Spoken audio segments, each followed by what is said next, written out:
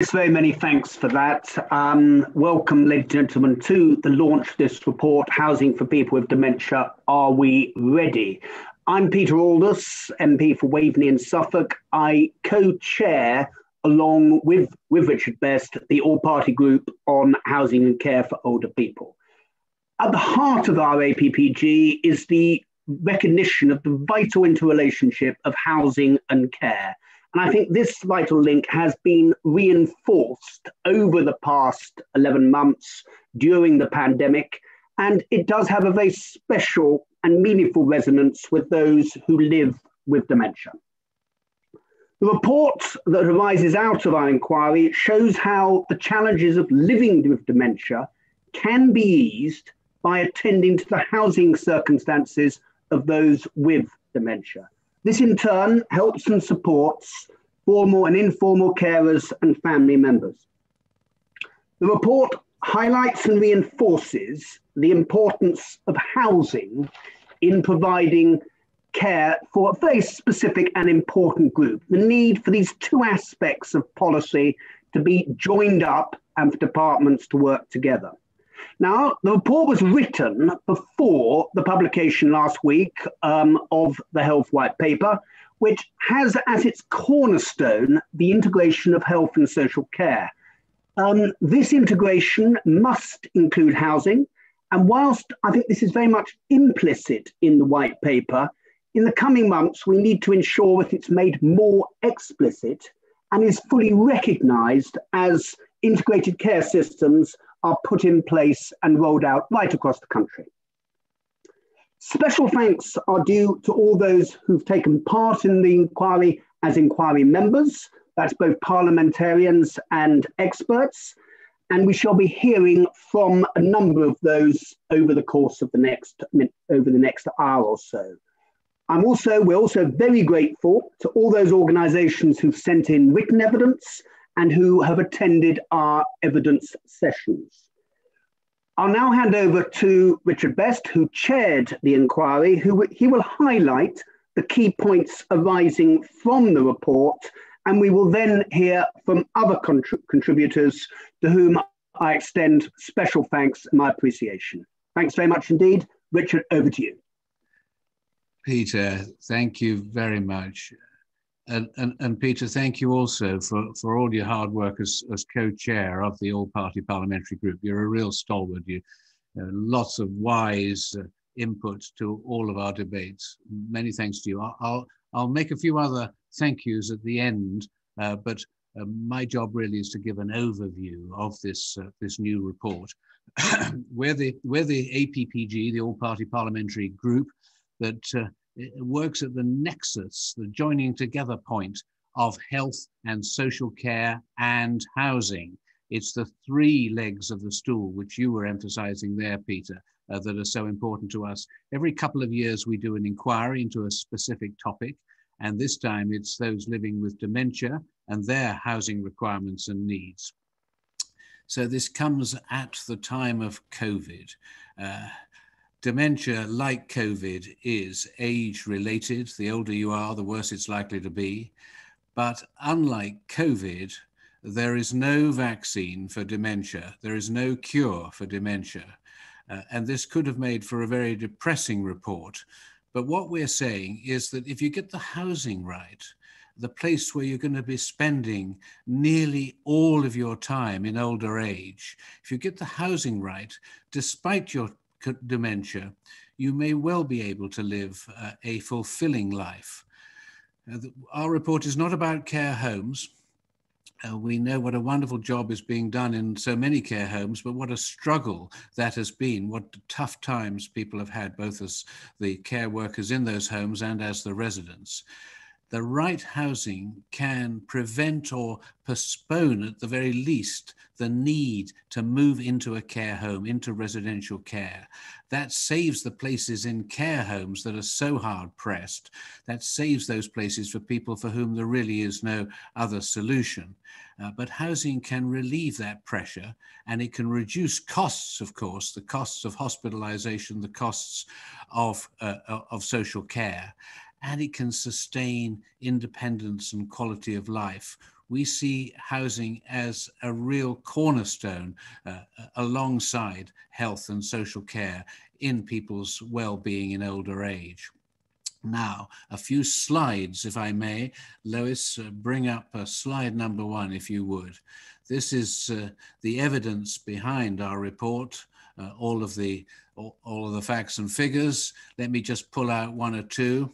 850,000 people who are currently living with dementia. 850,000, that's a lot. But it's going to double probably over the next 20 years or so, perhaps a bit less, up to 1.6 million people with dementia. That's 1 in 10 of us who are over 65 by the year 2030. Think of how old you are now and how old you're going to be after 2030. 1 in 10 people will face living with dementia. In BAME groups, the older people, 25,000 living with dementia at the moment, a very small number in the great total, but likely to double in just the next 5 years to some 50,000 members of the BAME community who are older people. That's going to be a rapid increase as those communities grow older. And those of you who are involved in extra care schemes, 1/4 of your residents are likely to be living with dementia. 23%, see that figure over on the right-hand side. So the question for all of us is housing for those with dementia, are we ready?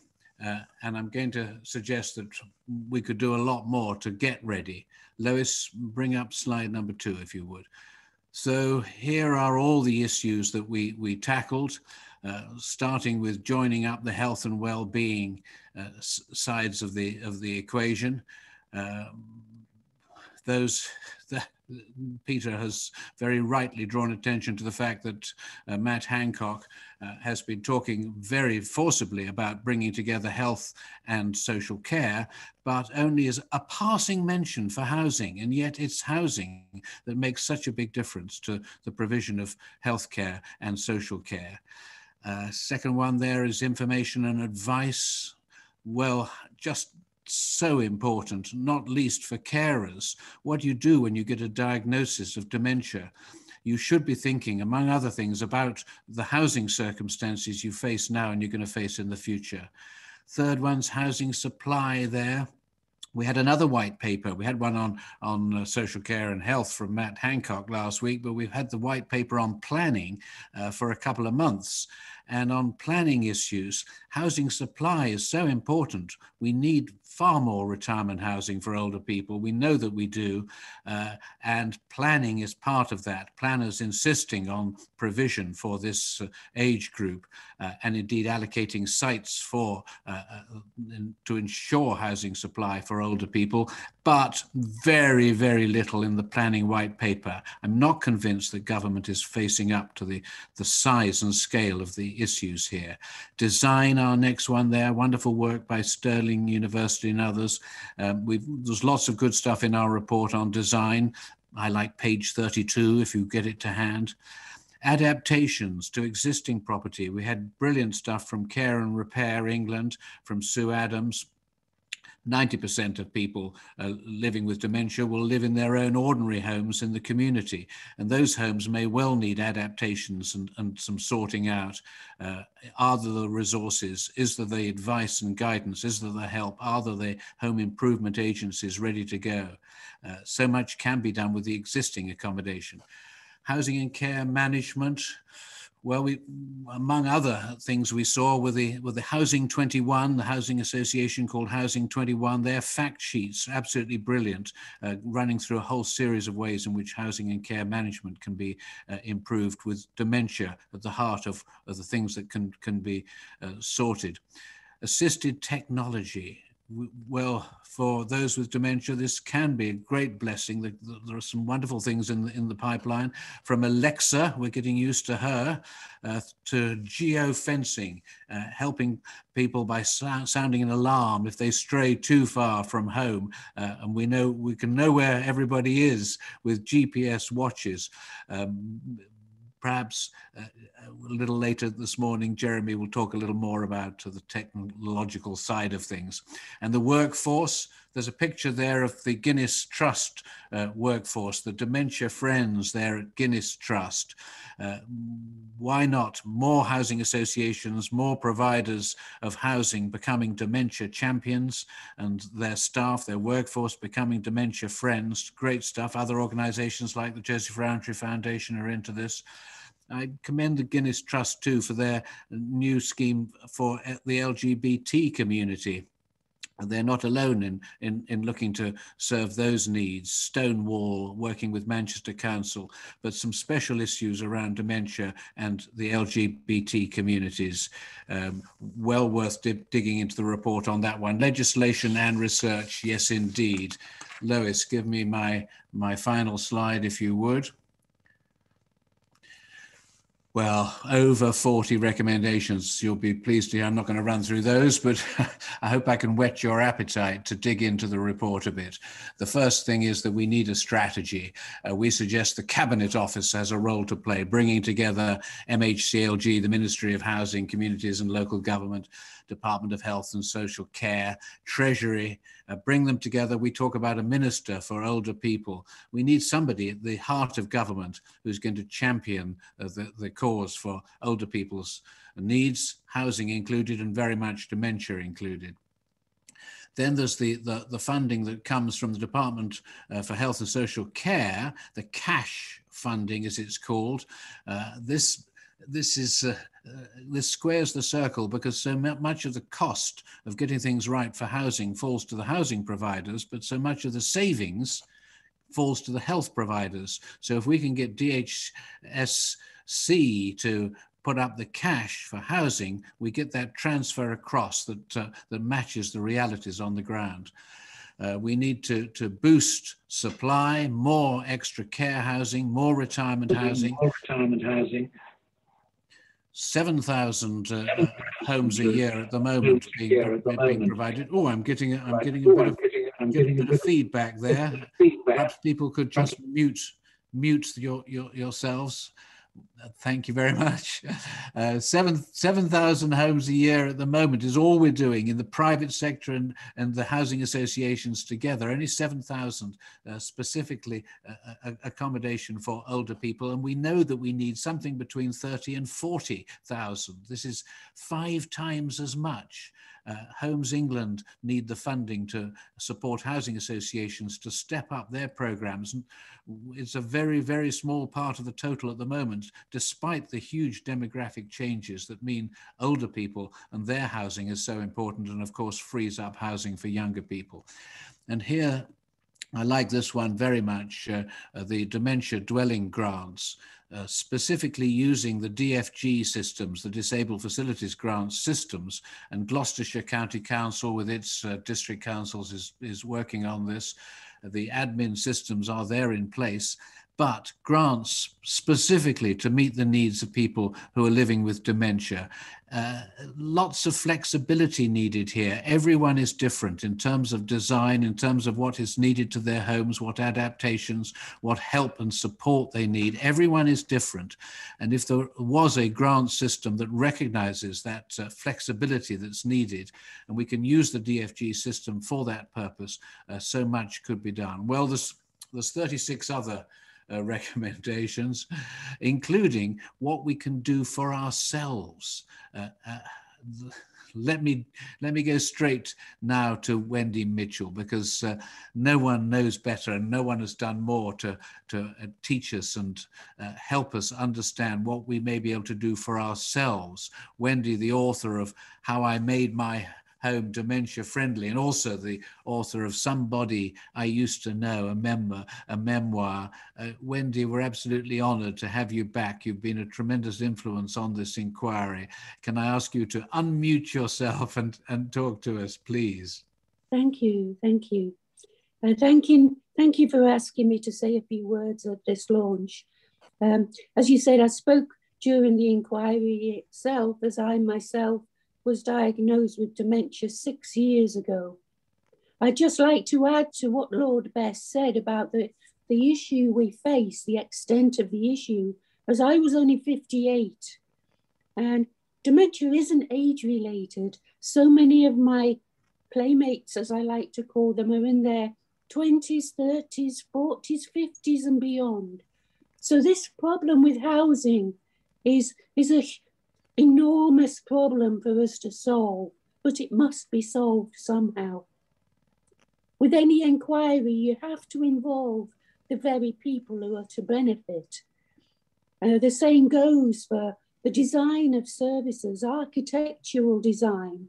Involving people from the start will save the unnecessary waste of money that so often happens because what we're given isn't what we actually need. When I was diagnosed, I was living happily alone in York and working full-time in the NHS. Naively, I thought services and contact would kick in to help me and advise me both financially, emotionally. I had a mortgage. I lived alone, yet there was no help, nowhere I could go to. And I didn't know the challenges that lay ahead with regards to many situations, including housing.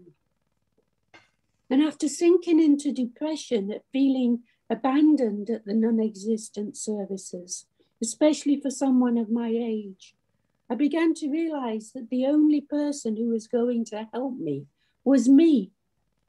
I was forced into early retirement and in a catch-22 situation.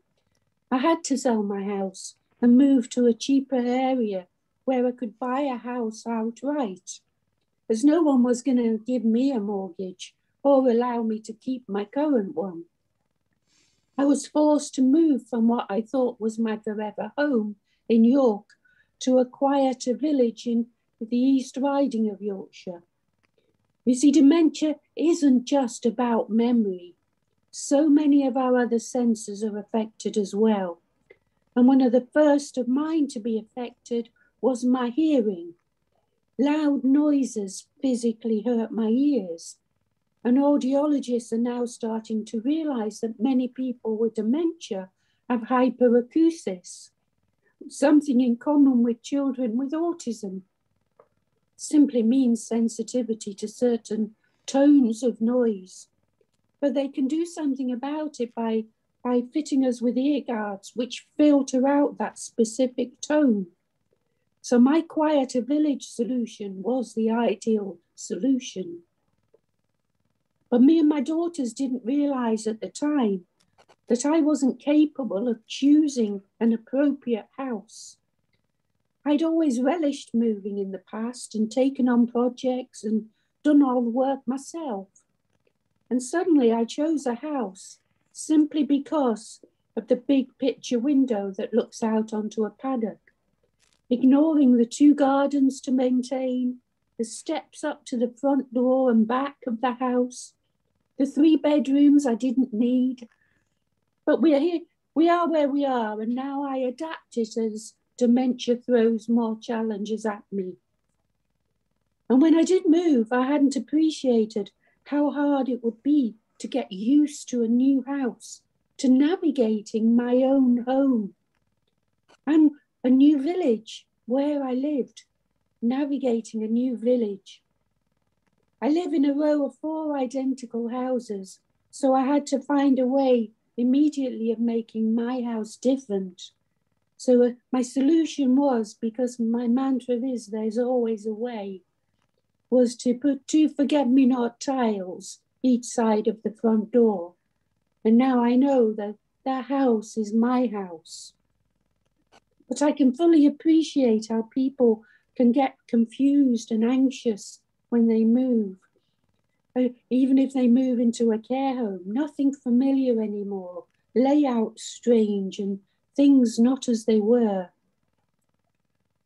I had a tiny kitchen when I moved in, and it had 2 doors, which used to confuse me because I couldn't remember what was at the other side of the doors. My solution to that was simply to remove the doors to make it easier for me to see what was at each side. Doors are often a problem for people with dementia. Some prefer them closed because it makes them feel safe, and others prefer them open. Everyone is different. I don't see the kitchen cupboards and the wardrobes because they blend into the walls. They're very similar in colour. So I forget there's stuff behind the doors. And when I first moved in, my daughters would ask me why I'm wearing the same clothes. But it was because I couldn't see the wardrobes to open them to find the clothes hanging all neatly inside. So my solution was to simply take a photograph of the contents of each cupboard and put them on the doors. And it's not I don't have to keep the content in the same order as the photograph. It's simply the photograph that attracts my attention to say, open me, there's cups in here. Open me, there's clothes in here. Colour and contrast is so important for people with dementia. And the easiest way to find out if any room, any dwelling is dementia appropriate is to take a black and white photograph. And if the contrasts in the shades of grey, white and black are marked, then you probably got it right. Technology now plays a huge part in my life, enabling me to remain living alone. I'd never used technology pre-dementia. And my newfound friend is Alexa. She puts a light on upstairs for me before I climb the stairs so I don't fall over in the dark. She reminds me to do certain things all day long. Even when I'm not here in the house, her messages pop up on my phone. And she can calm me on a bad day by playing me music and confirming the day of the week, reassuring me. And she even switches the kettle on for me now. I've always said that it's an advantage that I live alone. Sounds bizarre, but many people with dementia live alone. And we have to enable them if that's their choice. And that's my choice. Because living alone means I have to find a way to overcome the problems that dementia throws at me to keep living alone. And it also means that there's no one around to keep moving things. Otherwise, they won't exist for me. But it's important for families to talk about the future and living accommodation, to consider the options available, the needs and wishes of the person with dementia themselves, but also the family. Affordability appears to be a huge issue when me and my daughters talk about the choices available. Ideally, I want to remain at home. But if that's not possible, I don't want my daughters to care for me. I want them to lead their life and simply to visit me as their daughters. But good quality care and accommodation shouldn't come with a huge price tag, far out of the reach of the majority. If government grants were available to make adaptations to the home, as Lord Best quoted, many could stay out of the care system and cost far less. But not all adaptations need to be expensive. Many of my solutions are simple, cheap, and effective, but people need to know they exist. Something as simple as painting a coloured border around a light switch so I can see where the light switch is. It costs pennies. The findings look very comprehensive, and I hope that the government and house builders listen and, more importantly, act on the findings and suggestions. I'm pleased that the group consulted professionals, but more importantly, the very people who will benefit, i.e. people living with dementia. To admit us is always a costly mistake, and the number of people diagnosed will only increase. And wherever we live, be it in our home or in care facilities, we have to have accommodation that meets our needs without the need for major reconstruction that will simply confuse. After all, if you get it right for people with dementia, you get it right for so many more others. Thank you. No, thank you, Wendy, Fantastic. You're such an inspiration to us. Can't thank you enough. Thank you. Thank you for coming today. Let's move on, if we may. And next up is Jane Ashcroft, who's Chief Executive of Anchor Hanover. Jane, special thanks to you, not just for talking to us today, but for sponsoring our inquiry. Thank you, Jane. Over to you. Thank you, Richard. Yes, we've been delighted to sponsor this very important report. I have the toughest gig here, following Richard Best and Wendy Mitchell, to talk about dementia and housing, which is a bit of a tough ask. But I'd just like to briefly take a few minutes to talk about some of the key points that the inquiry has covered and the report produced. And clearly, at this time, the value of good quality housing in addressing health inequalities is something that's been demonstrated very starkly. So I think we all appreciate the timeliness of the report which the APPG undertook. Just by way of context, Anchor Hanover is a provider of housing to over 50,000 people between the ages of 55 and currently 110. I believe our oldest resident is about to turn 111. And our focus is on enabling healthy ageing and quality of life across the country, operating in 85% of local authorities in England. The report is very clear, and as Richard has emphasised, the need for urgency in expanding good practice which exists in pockets to adopt a dementia-inclusive approach across all tenures and all areas is something that I'm sure all speakers will talk about. Some of the key points in the report which I would like to highlight. One of them is around the evidence that specialist housing reduces the costs to the NHS and to the social care budget, as well as making a profound difference to people's lives. And yet we see a significant undersupply of units of retirement housing. We're doing our bit at Anchor Hanover, so our development programme is about 4,000 units over the next couple of years. But as we've heard, that's a drop in the ocean compared to the need for more housing. Richard talked about the numbers in the report, where we acknowledge the need for between 30 and 40,000 new units. So there is a real need for significant progress to support the development of more specialist housing, but housing for all groups. And I'm sure many people on this seminar are focused on housing supply. Also, the importance of well-designed housing. Wendy's talked very compellingly about her personal experiences and the fact that well-designed housing is good for everybody. The example Wendy just gave us about hearing is a really good example, but we know as well that people living with sight loss benefit from many of the good design practice that's been developed for people living with dementia. The Happy reports have been a really good example of the importance of well-designed housing for all. So while there isn't a single set of agreed dementia design principles for new homes, the good news is that many of the changes that make the biggest difference are some of the smallest, most inexpensive changes, exactly as Wendy's described.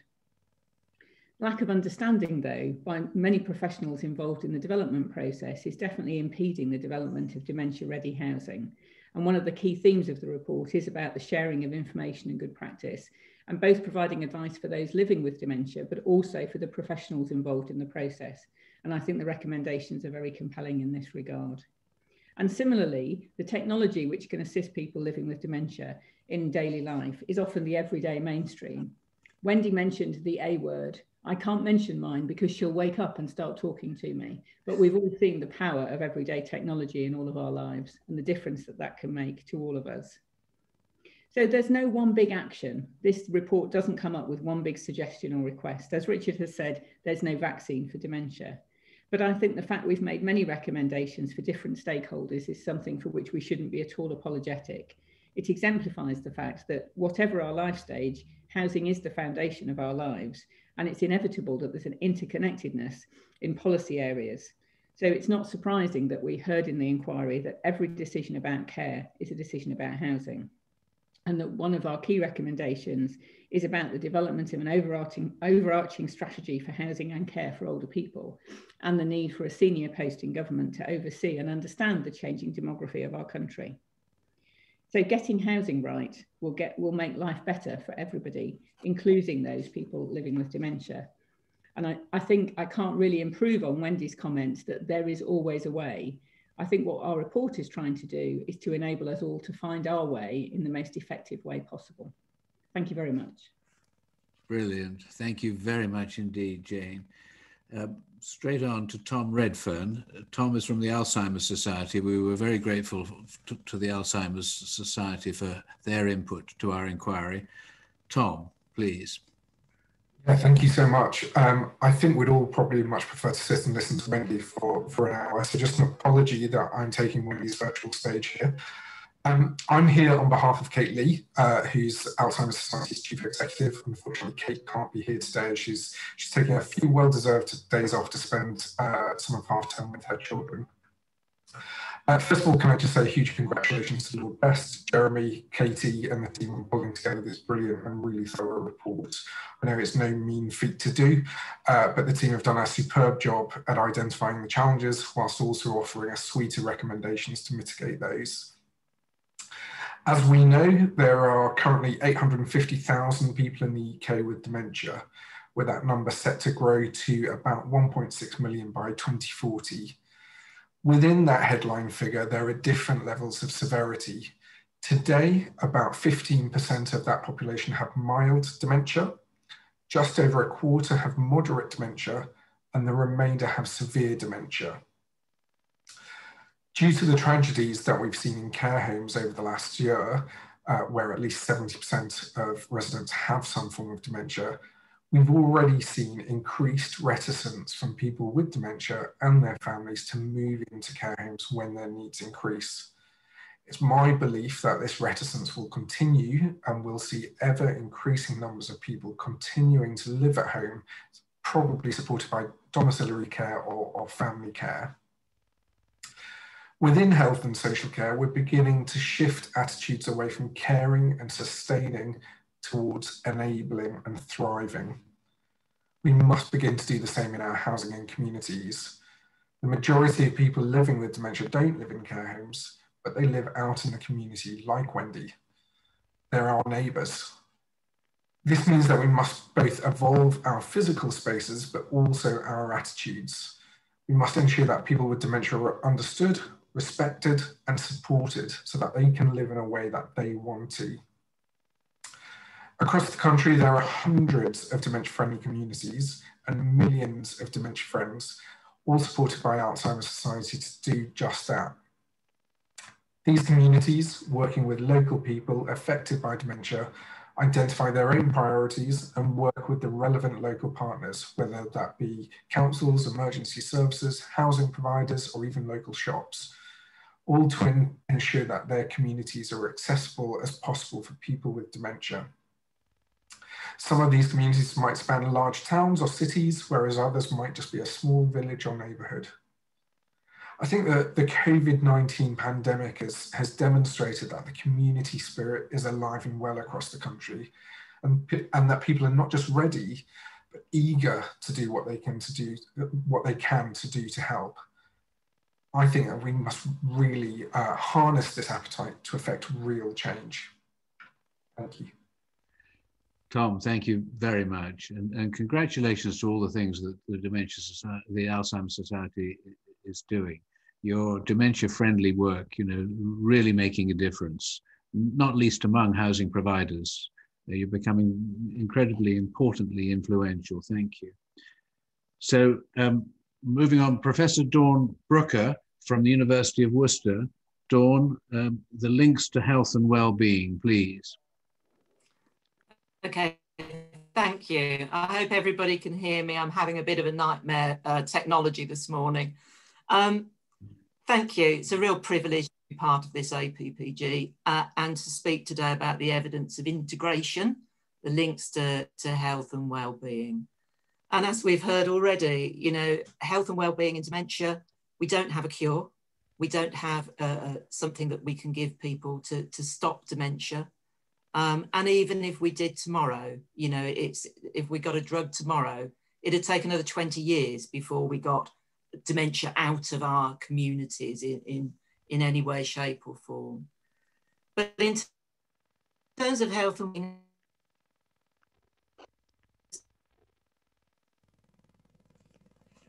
as we've heard from Wendy, we've got lots of evidence to improve people's health and well-being.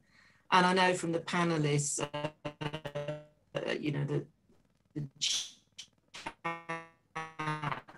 if only we could know-how about dementia of our national knowledge, then that integration would be much easier. So we know about, we need to all understand the changes that dementia can bring. We need to understand its brain function, and that's not just about memory. We need to recognise our changes that we can have to decrease agitation and distress. We learn about the emotional adjustment. If people can make good emotional adjustment, both the person living with dementia and the family carer, then by talking about what's going on for them, by normalising and understanding, that helps that journey with dementia be a lot smoother. Keeping active and social, putting to bed the loneliness and isolation that really makes dementia, the experience of dementia, much worse, and feeling empowered to get help and knowing where to go. One of the big changes over the last 10 years is that, you know, we have many more people living with dementia, but we're also diagnosing driven, because if we're going to get a drug cure or we're going to prevent, we need to get people earlier on in their dementia. But most people now drive themselves to their memory assessment appointment, you know? So we also have that opportunity at that stage when decision-making is not so impaired for people to have that conversation about the future. Because if you build in good adjustment early on, if you make those lifestyle changes early on, then later on in the disease process, you're going to see a lot less agitation, distress, and a lot less cost. So that conversation about the future is crucial. And I think that's what we've been trying to work with in integration of health and social care. That health ask about care needs, you know, and social workers understand health needs, and yet the health. But we need to bring that conversation round to integrating that with housing.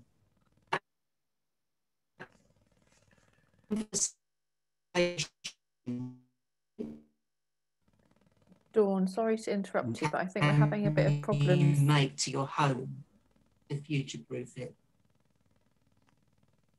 Right. Dawn, the technology that's is me again. Against you there, but absolutely. And we heard from a senior figure in the social care world that every care decision is a housing decision. They go together, totally need to be integrated as one. Thank you very much, Dawn, despite the technology. That was great. And finally, amongst our speakers, Jeremy Porteus, the man himself who's done all the heavy lifting with this report with his colleagues at the Housing LIN. Jeremy, over to you.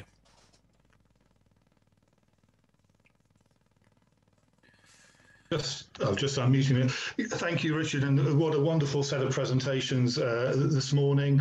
I also must give full credit to my co-author, Katey Twyford, who's done a lion's share of the background research and work as well. I'm just going to touch on some of the next steps and key actions that have already been highlighted. And one of the things that emerged very much is that, you know, we've got a large amount of digital inequality in our society, and again, exposed by COVID. But we need to mainstream this and make sure that there's equal access to technology so that we can improve access to the information as well as the guidance that's available both for people with lived experience, carers and professionals. We saw through the report a need to incorporate both the design and technology features in a new dementia-ready set of principles. So as part of the exercise that we've pulled together with panel members, Damien Utton, as well as people who've given witness statements from Lancy Nichols and Walker Simpson Architects, a new set of happy design principles that incorporate dementia readiness. And I shall touch on those shortly. But equally, as Peter Aldous kicked off our inquiry launched this morning, that interdependency between housing and social care is critical. And we need to think both the rethinking of the funding in terms of the capital funding that we've highlighted in the report, but also the revenue to support that, to ensure that we can deliver the affordable solutions that Wendy called for.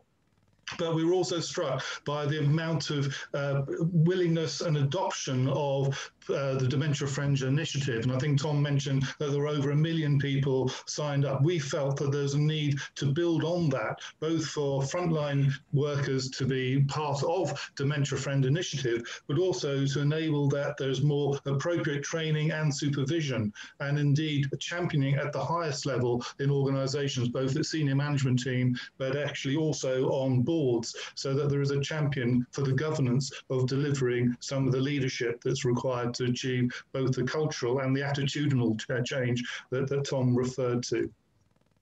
So what next? I'm going to just pick up on half a dozen or so things. One is about how we build on the influencing of the APPG's work, both in terms of this inquiry, but over the last number of years around trying to inform and influence how policies can be better adapted for ageing.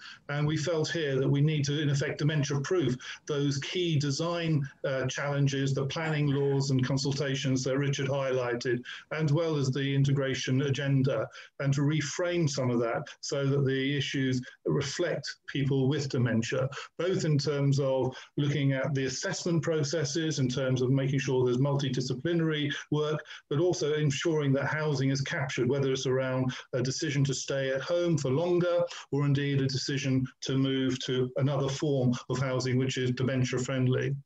And critically, as I think, Richard, you picked up right at the outset, information advice is at the heart of this.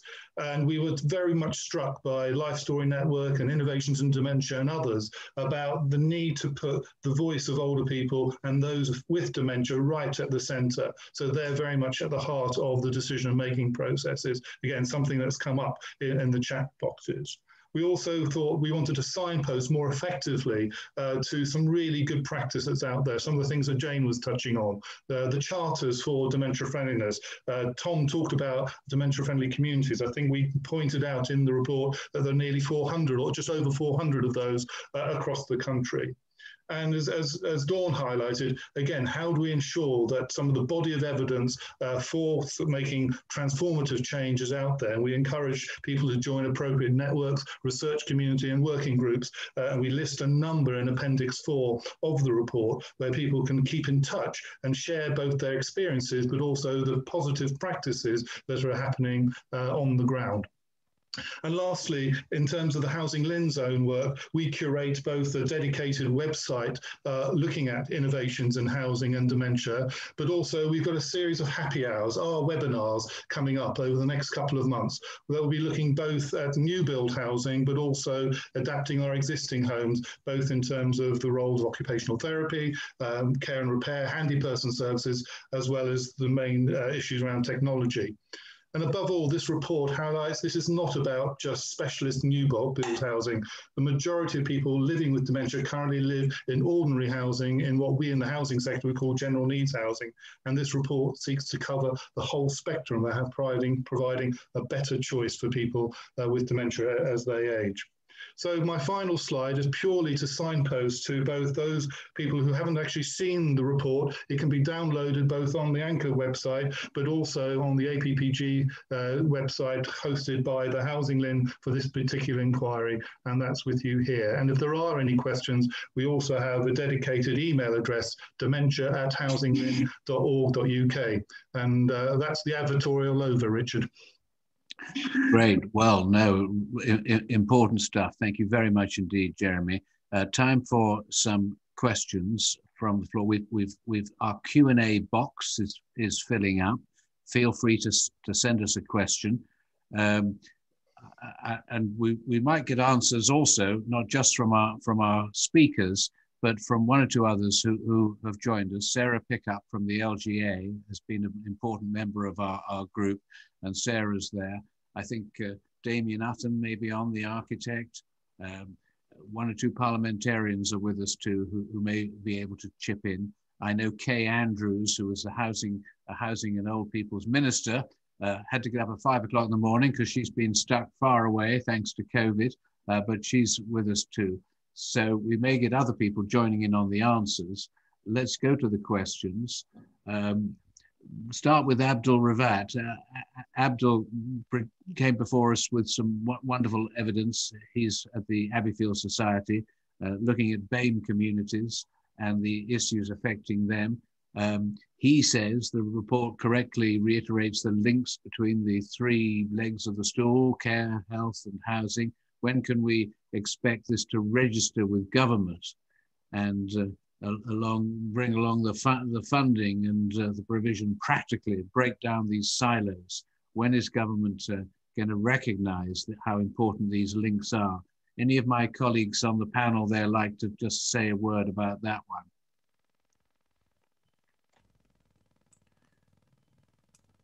Richard, Peter, can I? Peter, you're the ideal person. Just say a quick word. I think probably the short answer is that it probably has registered with government. And Richard and I did have a meeting with Chris Pincher, the housing minister. And I think when we mentioned these issues to him, it wasn't as if it was coming as he was having a light bulb moment and it was something he had never been aware of. I think he was aware of it. The challenge is actually then bringing about change in government, turning around these great juggernauts of departments. And I think that, that is where I think we're beginning to make a difference. I think the juggernaut of that Department of Health recognises the importance of social care. We now need to impress upon them the need to go that extra step to embrace housing as well. I think I would also highlight the importance of not only approaching it on a top-down basis, but a bottoms-up basis. And as we've seen in the chat box, there are loads of initiatives all around the country, Sheffield, Liverpool, Hyndburn, Ashford, of great examples of what's being done. And if I talk to my ICS and say, what about this housing? I sense, yes, they'll take it on board. And there is an opportunity to influence there. Great. Well, that's an optimistic and helpful input. Thank you, Peter. Any of my colleagues want to add anything to Peter's remarks there? Could I add something, Lord Best, Sarah Pickup from the LGA? Just to say that someone mentioned the new health and care white paper, and in there is not just about ICSs or integrated care systems. There's the health and care partnerships, which are absolutely vital here. These are partnerships of equals between councils, health, and other players. And councils, of course, have a role to play in housing, but the other players are potentially in there too. They are to be locally developed, locally agreed. And a lot of the things that people are talking about, the small things, not the big things about can you incentivize house building, but the big thing, the things that matter every day, the point about whether you're asked a question about your housing when you get your diagnosis, those sorts of things can be picked up through those partnerships. It is for local areas to make them work. And so seeking to influence that process will be really important. Well, that's really helpful to stress the local aspect to this. While we worry about central government, it's actually local government that is going to carry the burden here. I think we all also need to have some consistency, because it's no point in living in one area and getting all the support you need and then down the road in another area having nothing. We have to have consistency. Yeah, absolutely right, Wendy. Okay, let me go to another question. We're going to be a little pressed for time. This is much more specific. Alexa clearly has huge potential to assist older people, whether living with dementia or not. but who protects the person from the data-hungry owner Google, described by one commentator as both the world's biggest advertising company and a quasi-state with no effective oversight by any actual state. So are there dangers of us getting a bit dependent on this? Wendy, you want to come in on this one? Just to say that I thought really hard about whether to get Alexa because of all that.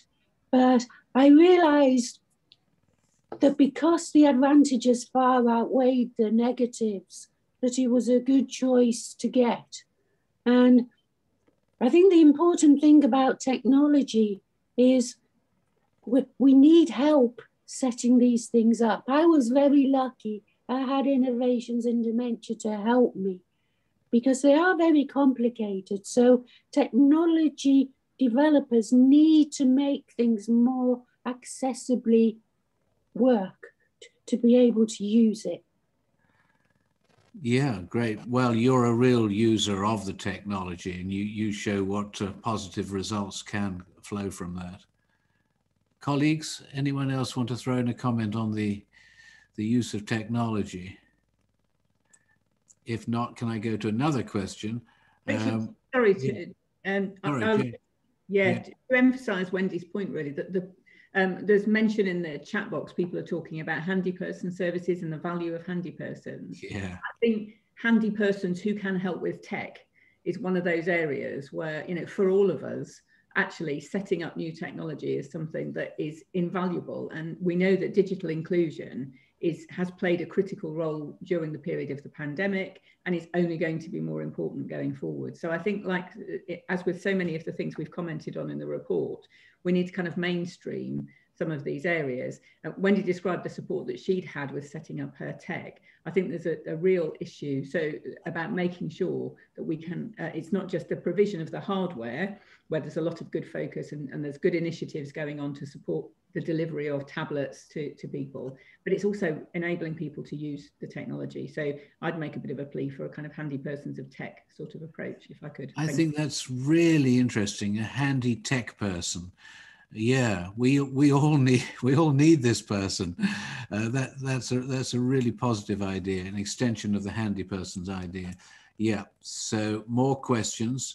How important is social interaction and connection to reducing the risk of dementia, and how can housing do more to foster social connections between older people? Yeah, absolutely. Colleagues. Happy to take a punt at that, Lord Best.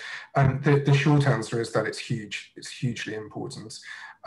So ultimately, we don't really know what causes dementia or what prevents dementia, but what we do know some basics, and some of those are in terms of prevention. We know that we say what's good for the heart is good for the head. So regular exercise, eating well, all of the things that you would know about in terms of keeping heart disease at bay, that will help in terms of keeping dementia at bay, but it won't do it on its own. But then also as well, once at the point at which you have dementia, doing those things is also really important to stave off the progression of dementia. We know that dementia is a progressive condition. It will unfortunately get worse over time. But by keeping your skills sharp, particularly keeping your cognitive and communication skills sharp, is incredibly important, as you know, Wendy has very ably demonstrated, to stave off that progression of dementia. And it's interesting that Wendy made the point about her hearing, because we're beginning to see that actually hearing can have a really major impact on the progression of your dementia, and hearing aids could potentially stave off the progression of dementia by quite a significant period of time. In terms of the housing element of it, that I think that's probably fairly self-evident in what we've talked about today in cultivating that sense of community, but I defer to colleagues with more of a housing expertise on that. Okay, let's try and squeeze in one. Richard, could I just quickly come in, because that's something that we were able, through Damien and colleagues, to look at, both in terms of how the senses play a really important part of shaping one's identity in terms of the home, but also in your community. So we looked at things like access to natural light. We looked at hearing in relation to acoustic levels and how some of that is really important. Again, bear in mind what Wendy was saying earlier, as well as things like smell, about use of fragrances and the like. And Damien may have some other examples, but we saw that very critically about trying to add to some of the examples of what a happy home could look like. Excellent. Deborah Broadley asks us, she says that her housing association is working toward becoming a more dementia-friendly housing association, which is great. And she's not alone, her organisation is not alone. And she asks, what are the top 3 tips to really focus our thinking? She's already a dementia-friendly champion, and 90% of the staff there are dementia friends, which is great. But what are the top 3 tips that colleagues would give to a housing association wanting to become more dementia-friendly? Who wants to go first? Top 3?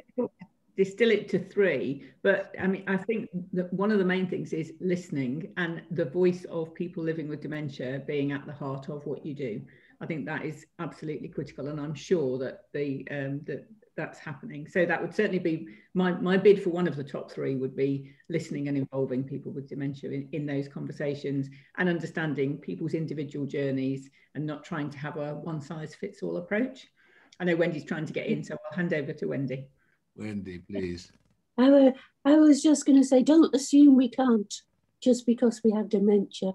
Enable us to think we can, because there's so many things we can still do. We just need people to support us to be able to do it. If I could just add a quick third, and I completely agree with all of those.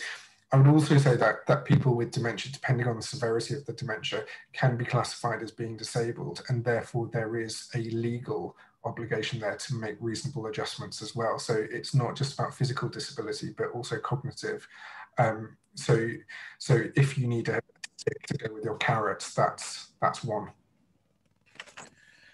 Right. Well, now, sadly, we are out of time, and I promised everyone that we would stop when the hour was up. You've all got to busy lives to lead. Can I thank everyone? There's a lot of people to thank. Let me quickly thank everyone, because this has been really a big team effort.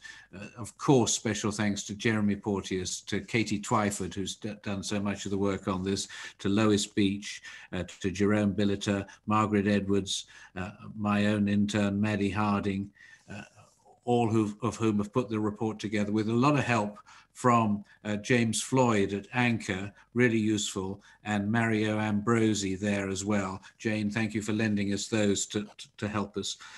Big thanks to our speakers today, to Wendy, to Jane Ashcroft, to Tom Redfern, to Dawn Brooker. Many thanks to the APPG parliamentarians and the additional experts who've joined in on this. I know Bruce Moore from Housing 21 has been particularly helpful to us, and Bruce has been a great supporter of the APPG, so special thanks to Housing 21 and to Bruce. I think what so often happens at the end of these events is everyone has a bit of a look at the report. I hope you found it all right, incidentally. People were asking how to get to it. I think the information on reaching it, either through the Housing LIN or through Anchor, Google them if you can't find the link. The danger, of course, is that the report gathers dust on a shelf somewhere and people don't do anything with it. Well, fortunately, the Housing LIN, the Housing Learning and Information Network, will take this forward. They have the capacity to keep up the pressure, to ensure that everyone gets to hear the good things that we've been saying. So I feel confident that this doesn't just go out into a vacuum. The report will settle, and there will be persistence in taking forward those messages. I just conclude by saying that government, we did have a good meeting with Chris Pincher. There's a willingness to listen, but they really need to get their heads around the fact that there has been a huge demographic change, and housing and care and health together for older people really requires the emphasis, the coming together, the integration between them, but also the resources for the housing solutions that we've been talking about. Housing is so important to those other two dimensions, to the lives of older people. And the Department of Health and Social Care will save money if it does invest, if government does invest in housing. Care providers need to keep thinking about the housing dimensions of the issues that their particular people are facing. The housing providers need to think about the care considerations. All of us need to think about our own futures, and we just couldn't be more helped than we have been by having Wendy as at the heart of this inquiry and is speaking to us today.